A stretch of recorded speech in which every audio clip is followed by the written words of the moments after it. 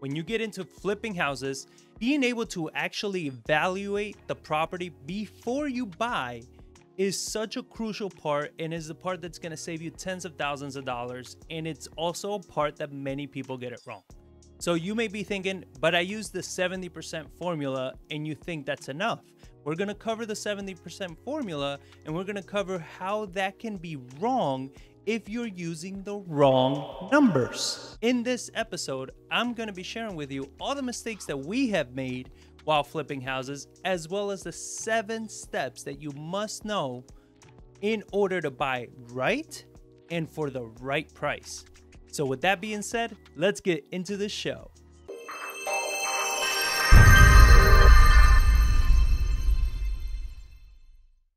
At An Investor's Journey, we are striving to make sure people are investing in real estate the right way. This is why we share with you all of the strategies, tactics, and tips, everything that we are learning as real full-time real estate investors, like this video right here. And in doing all of this, our hopes is that you get into real estate and you invest the right way, which means that you stay in real estate and you make money in real estate.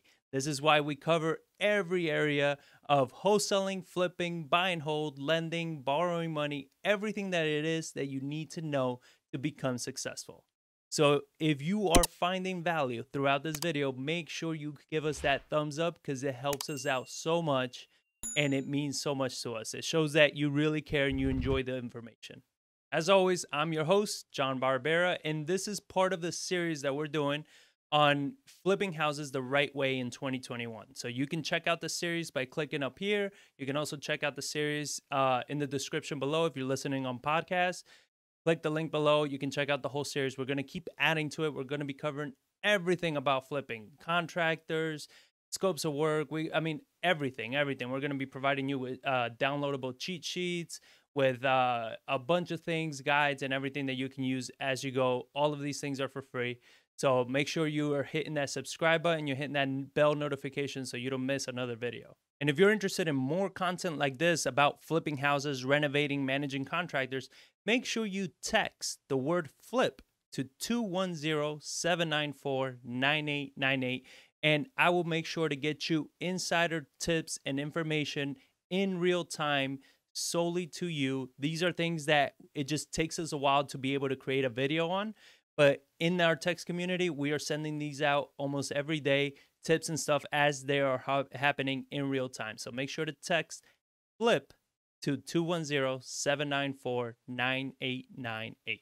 Look, usually the biggest mistake a lot of investors are making when it comes time to flipping houses and rehabbing houses is that they become motivated buyers.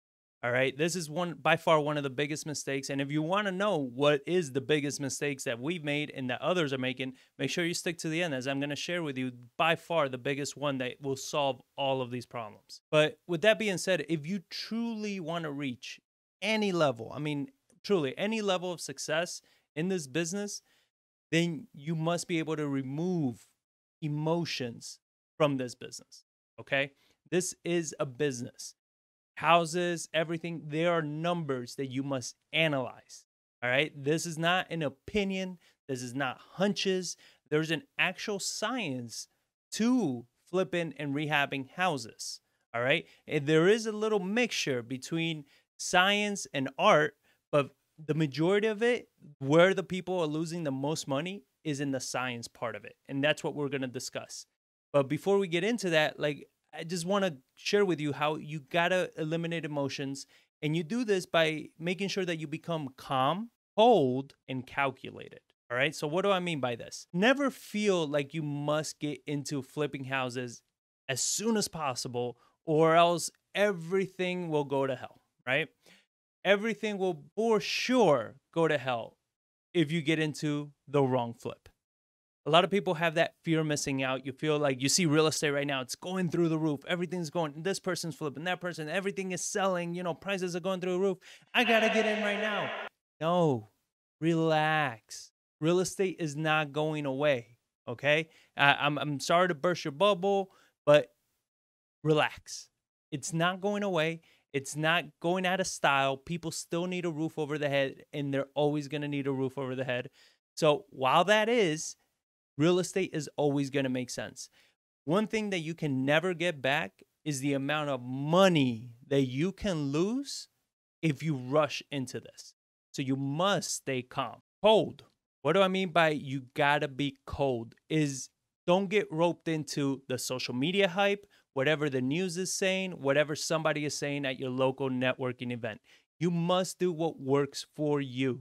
So what do I mean by this? There's so many times that you're chasing Airbnbs, right? Because it's trendy, it's hot, it's cool. Or maybe you're chasing, I want to do notes, I want to do flips, I want to do historic homes or this or that, because that's what you see.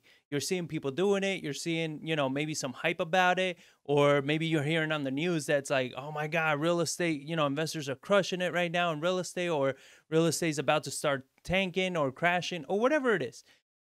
You got to be cold. You got to be able to, as that information hits you, take it just as it is. It's just words. All right.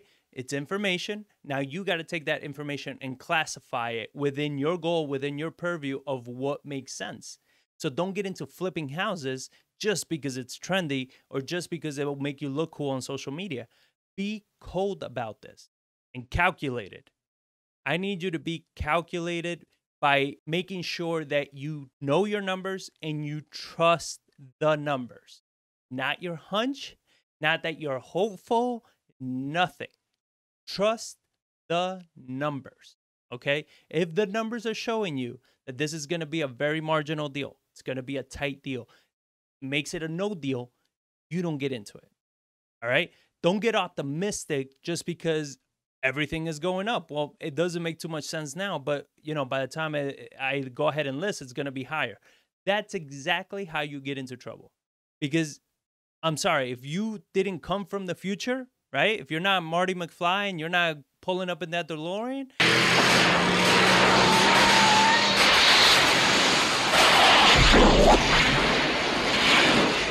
you don't know what tomorrow brings.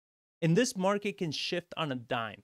Even though real estate takes a minute to adapt, if anything drastic happens, and we've seen it, drastic things can happen from one day to the next, your whole investment, your whole strategy can go to crap. So if you were barely marginal when you were getting in, you're probably negative at this point. So don't do it. There's no reason why you should be losing money in real estate at all. So now let's get into the actual nuts and bolts of the 7 things that you must know in order to flip the right way, to buy the right house, and to always make sure you're making money. That is the whole point of flipping houses. If you're not going to make money, don't get into it. Step number 1.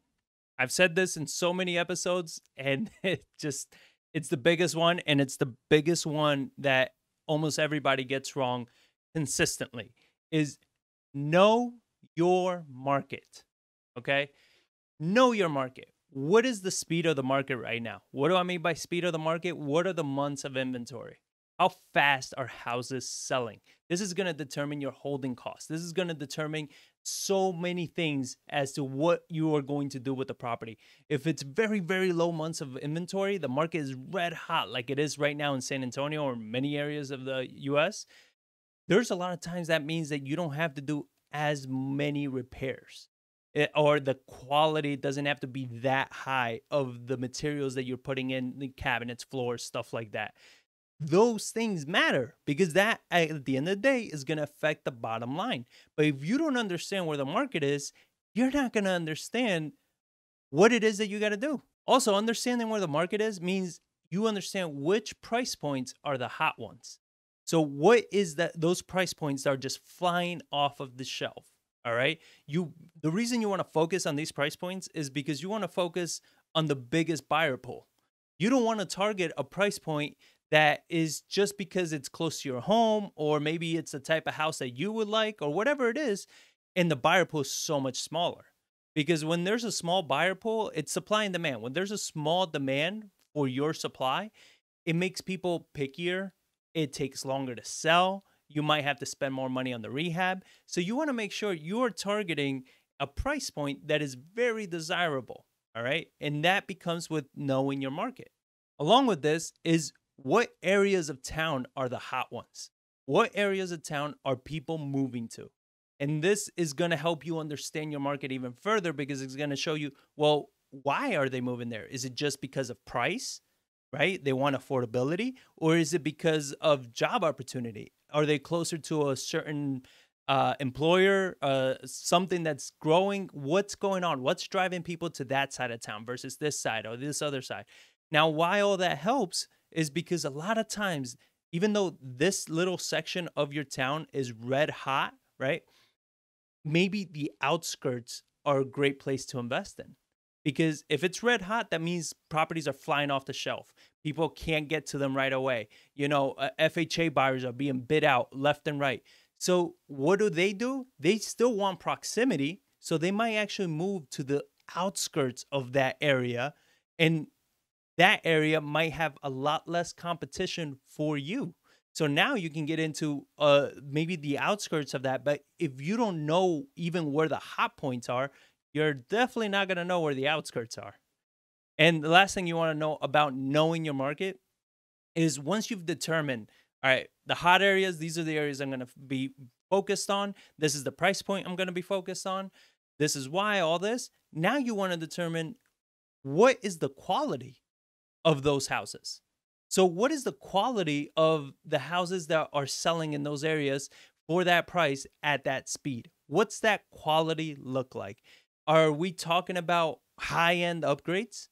Are we talking about the house just needs to be clean? Are we talking about Home Depot cabinets versus more custom tailor cabinets? And trust me, not every house is the same. Not every area sells the same way. So you got to see, and you do this by running comps. So if you click right up here or you check the description below, I'm actually going to put a link to the series that I did on how to run comps, how it is that we run comps. So you want to make sure you're running comps correctly. And obviously by comps, I mean comparables, houses that compare, houses that are selling. You want to make sure you're running comps correctly and determining, all right, all these houses that are selling for that max price point, what quality of work do they have? Is it carpeting everywhere?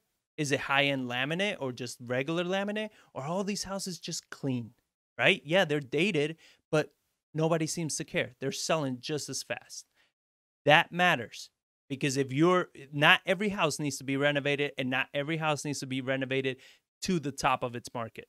So know your market, know the data. Number two, know the actual true repairs that must be done to the property. This means plumbing, electrical, foundation, roof, landscaping. One thing to keep in mind, like let's take electrical for example. Just because the electrical is working does not mean it doesn't need to be updated. All right. We've found houses, we bought houses that the electrical works just fine, but it was so dated that if somebody's to buy it now, that the panels that they have in place would not be able to keep up with the technology people have nowadays. People have TVs in every room, they're running computers, they're running so many things at the same time that these older panels cannot handle it, right? So it's like, yes, the electrical does work, but that doesn't mean that it doesn't need to be updated. And this is something that can cost you so much money. And it's the same with the roof. It may not be leaking, but it might still be need to be updated, right? That means that buyers are probably not going to pay for that house with such an old roof. And the foundation, most definitely, if the foundation is messed up, they're not going to get approval. So you must understand what the true repairs are. And within determining what the true repairs are is understanding, well, if I do this, what will this do to that? So what do I mean? If I fix the foundation, what will the foundation do to the plumbing? What would the foundation do to maybe the door frames, right? How much am I lifting? You got to start thinking more steps ahead, right? It's not just, oh, I fixed the foundation and we're done. No, because if you're lifting, especially in San Antonio, if you're doing a foundation, you're lifting more than like 2 inches, 3 inches, and where you're lifting is where all the plumbing is, chances are you might break plumbing. Okay. And that's going to be a couple more extra $1,000 that you're going to have to spend to fix that plumbing, depending on how bad it's cracked. So, all of these things, if you start doing one thing, what else would that one thing affect? Try to think a little bit deeper than just that surface level, because those are the areas that you're going to get into trouble. This is why we always say, don't open up a wall because you don't know what's behind it. Now you're forced to fix the whole thing. And it's not to avoid problems, it's just don't move a wall if it doesn't need to be moved, right? A lot of people are always going in, oh, let's tear this wall, let's open this up, let's do that. Well, relax. Let's look at the electrical, let's look at the layout, let's look at the plumbing. Does it make sense to do all that? And if we do it, what does that mean for this or for that or for this other area? The house needs to flow, lights, light switches. I mean, so many things matter. So think through all of these things. If you're walking into a house and we were to move this wall, where's the light switch going to go now? And do we need to put one here and on the other side of the room? All of these things, very important. Another thing that affects your repairs is the materials. So especially right now, we're having a shortage on so many things. So if you're renovating a house, are the materials available? Let's say you say, oh, I need Home Depot cabinets. Are they available? Is the flooring you wanted to put available? And if it's not, are you going to order it and wait maybe 3-4 weeks, however long it might take for you to get that material? Or are you going to spend more money and buy maybe a higher end material just because they have that one in stock? Do you see how this is going to affect your budget? So even if you say, well, I'll buy the same material, I'll just wait. Okay, but that's 3, 4, 5. I mean, we've had to wait north of 8 weeks for doors. So that amount of time, if you can't progress without those materials, that's time that you're just chewing up money costs, holding costs, everything. It's hurting you. You understand? So you got to determine, like, is the time going to hurt me more, or is paying more for a higher end material that's in stock going to hurt me more? What's going to be more beneficial to me in this project? You got to weigh your options. You got to see what makes the most sense. And like I said at the beginning, do what sells. Don't do what you feel in your gut. Don't do what, makes you feel better. Do what is actually selling. All right? Run your comps, know your numbers, and do what is selling. Don't get roped up and caught up with doing the pretties or the things that just might look cool on Instagram or Facebook. And it's going to cost you money. It's going to cost you labor. It's going to cost you time. And you're not going to get the return that you even thought you were going to get. Step number 3. Know your timeline. Underestimating the timeline of the project, the repairs, all of this is the most common problem with most people. And why is this an issue? Timeline matters so much because of your holding costs, your money costs. But more than that, it's going to matter on how you schedule and set up your contractors, on whether or not you are going to order a material or you're going to buy what's in stock, on whether or not you're going to sell at a peak time in the year or you're going to sell, in the middle of the winter where it's slower. So knowing your timeline on any project is very, very crucial. It's very important to the project itself. And this is something that we always see people time and time get this wrong because they're focusing on the wrong things and they assume timeline, right? Somebody comes in and says, oh, it's going to be this or it's going to be that. And it's like, oh, okay, fine. No, not fine. If you don't know what the hell it is, well, this is our rule of thumb. If a contractor comes and tells you a time, double it. All right? Always double it. Why? Because chances are you're going to need to double it. If they're telling you 4 weeks, it's probably going to be closer to 6 to 8 weeks. All right? If they're telling you 4 months, it's likely going to be closer to 7 to 8 months. It's just what it is. A lot of contractors, and we covered this on a previous video on, why you don't want to partner with your contractors and what to do if you decide to. We covered all that, and you can find the link up here or in the description. I'll put the link to that video as well. But in that video, we covered all the problems, and usually contractors are not very good at staying on task, on target, and doing things at the needed amount of time that they said they were going to do. So all of this hurts you, because if one contractor delays a few days and it pushes back your other contractor, that other contractor is going to go get another job in the meantime because they got to eat. And then by the time you're ready, that contractor is busy. So now you got to wait another week or so until they can fit you into the schedule. And that throws off your other contract. I mean, The timeline is everything. You understand? The timeline matters so, so much. And then again, holding costs, everything. A lot of loans have extension periods. So if you surpass a certain amount of time, now you got to pay an extra point or two or whatever the agreement is. That's going to cost you more money. You got to know your timeline. Another thing that really affects timeline is permits. You're dealing with the city and you got to pull permits. There are times that, this area communicates with this area or doesn't communicate with that area. And you got to ask for this, you got to ask for that. And that's a week for this, 3 weeks for that. The inspector came in and whatever, stubbed their toe in the morning and didn't pass your inspection. All of these things can delay you weeks, all right? Because anything dealing with the city is not days, it's weeks. So anything you're doing permits, you're doing anything like that, you got to figure out like, all right, these permits that we need to pull, this thing that we need to do, how much time is it going to take? You understand? So you got to figure that out. You got to, and don't be optimistic. Never be optimistic with these things because they never are. So don't be optimistic. Understand what that means and how long that takes. If you live in the San Antonio area, you want to make sure you text Property Tour to 210-794-9898, and you will get alerted every time we are setting up to go to a property, check out one of our projects, analyze another deal. We will let you know. You can tag along and ask us any questions you want. So text Property Tour to 210-794-9898. Step number 4. Who are your buyers for this property? Who's going to be buying this house? Is it going to be somebody with an FHA loan, VA loan, conventional, cash?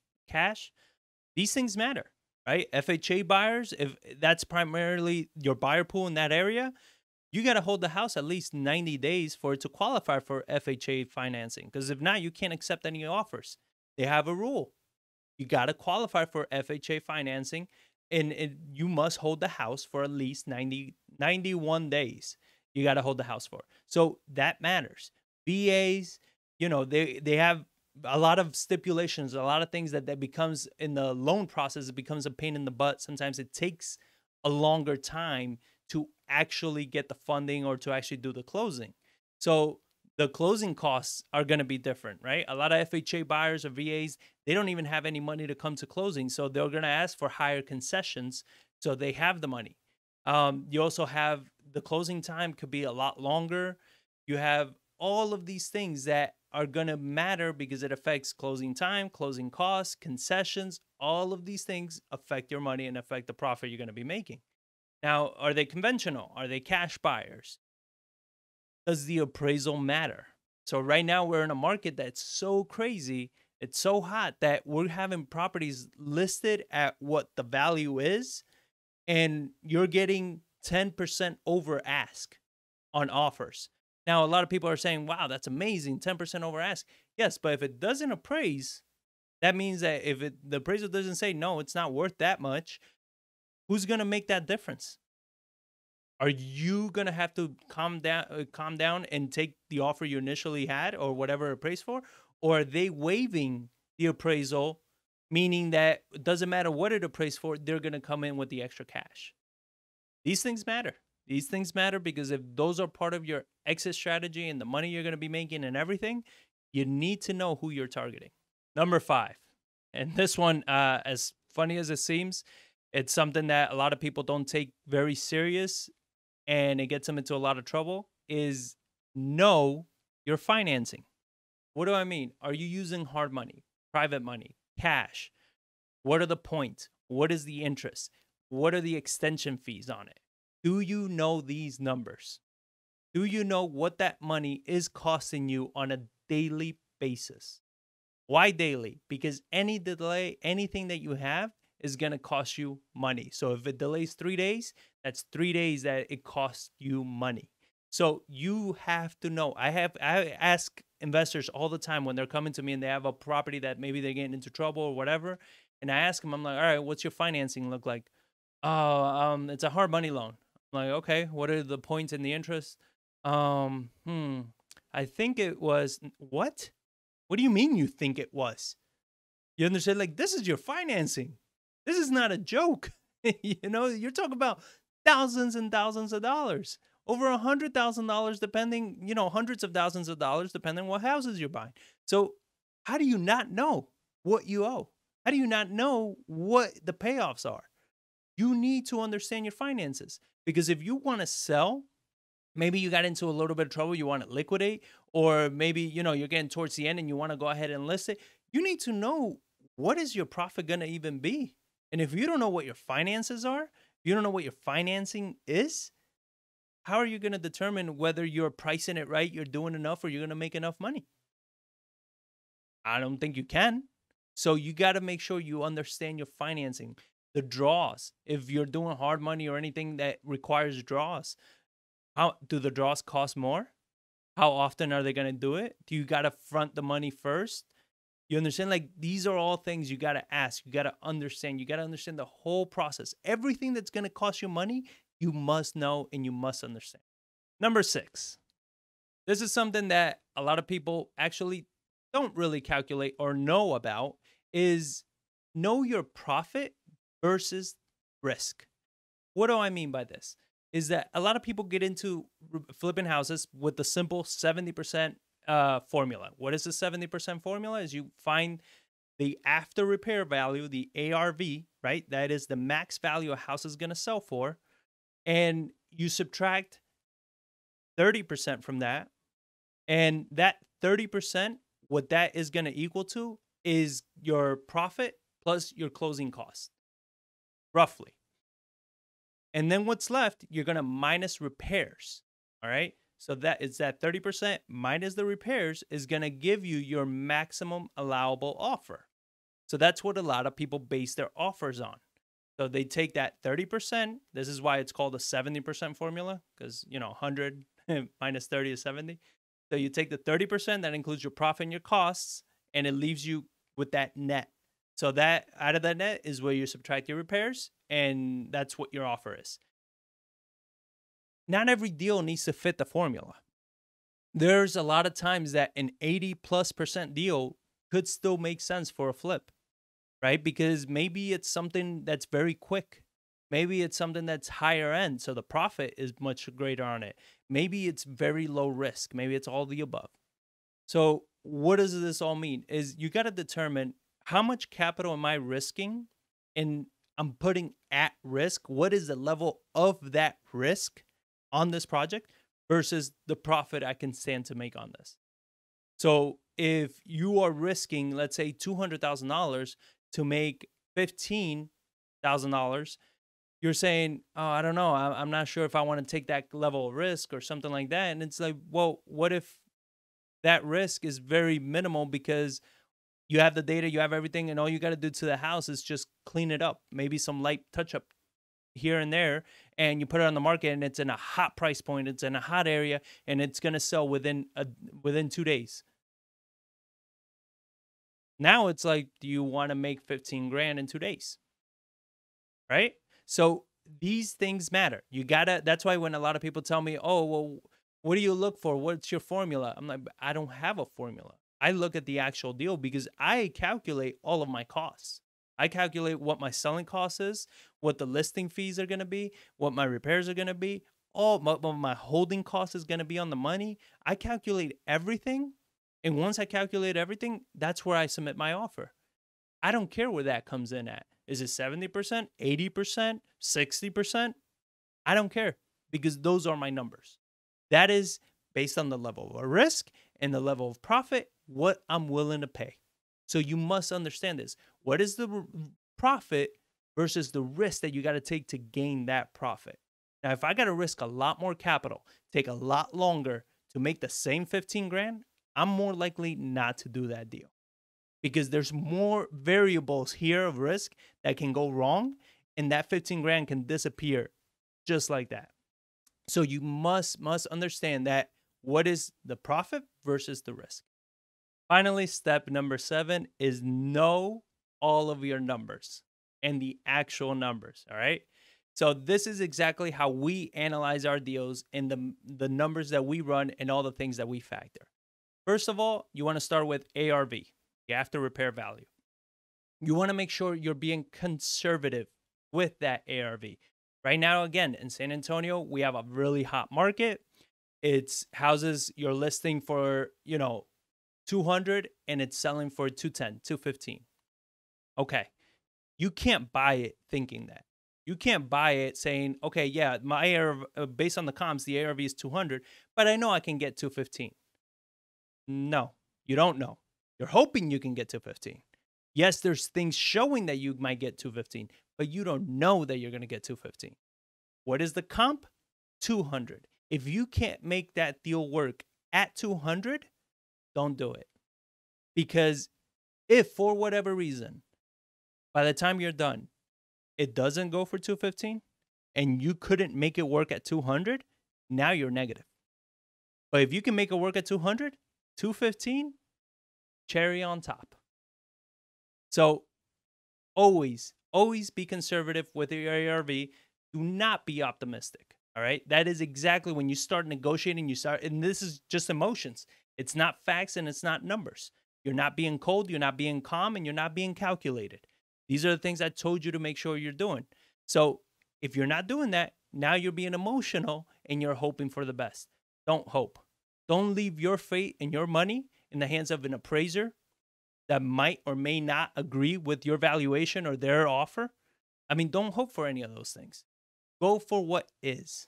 All right. What is that is the comp, that is the price. Then from there, you want to start subtracting what everything is going to be. So let's say like your sales terms, right? You want to subtract concessions. Or when you look at comps, are houses selling with any concessions? In a really hot market, they really aren't. Agent fees. We have an agent, John Barr. He's my business partner, and he's the agent for Prime Home. So he lists all of our properties, and he has a very low flat fee that he lists for, because he's the agent and he's a part owner of the property. So he lists for a very low flat fee. So now instead of being 6%, we're paying less than 3% right now for listing our properties. That affects your profit. So you got to understand, like, am I paying for a listing agent and for a buyer's agent, or is it just one agent? What am I paying for? You got to factor in that number. What are your closing costs going to be? Your title costs, everything. What is all of that going to cost? Are you speaking to your title company? Do you know what it's going to cost for that particular house selling for that price? Know those numbers. So you want to subtract that.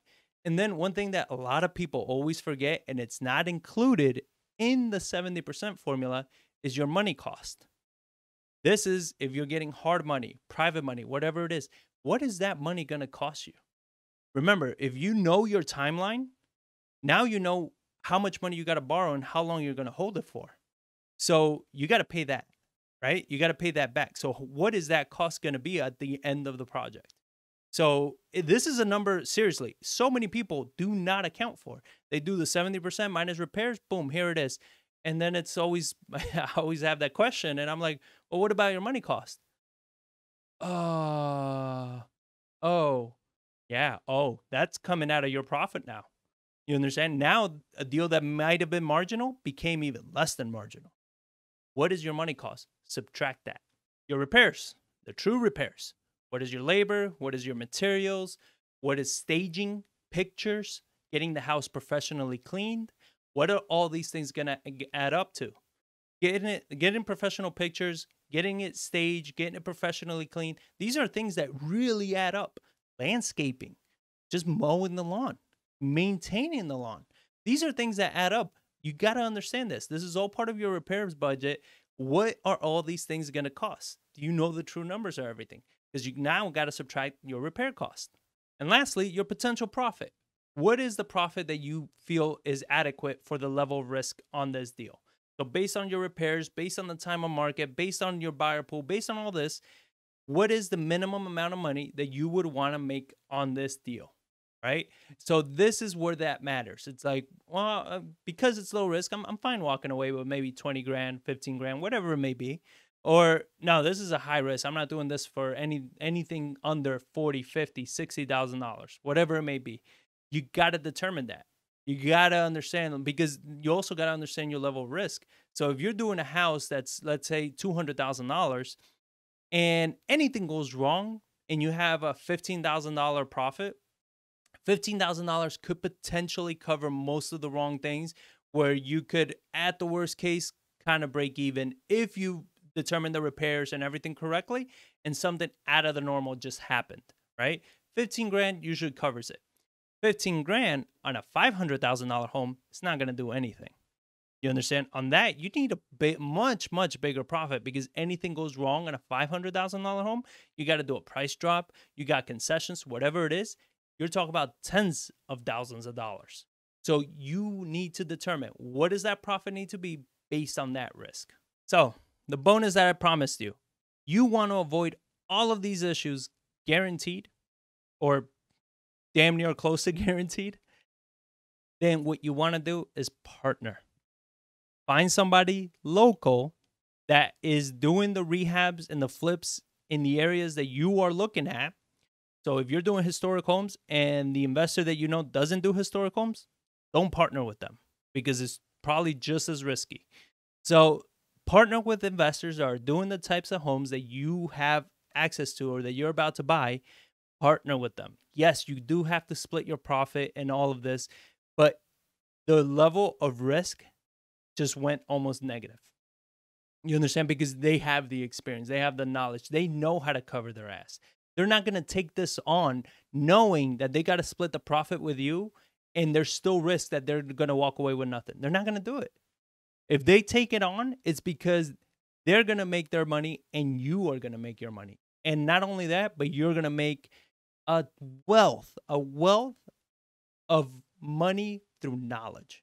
You're going to learn so much. You're going to learn so much about the flip process. You're going to learn so much about managing, running the numbers, listing, everything that there is to learn, and still make a good amount of money. So if you want to avoid all of these mistakes and you want to avoid any risk, you got to partner. Partner with somebody local that understands and that does that for a living. So I hope this video has been helpful and informational to you and bringing you the value that I'm hoping to bring to you guys.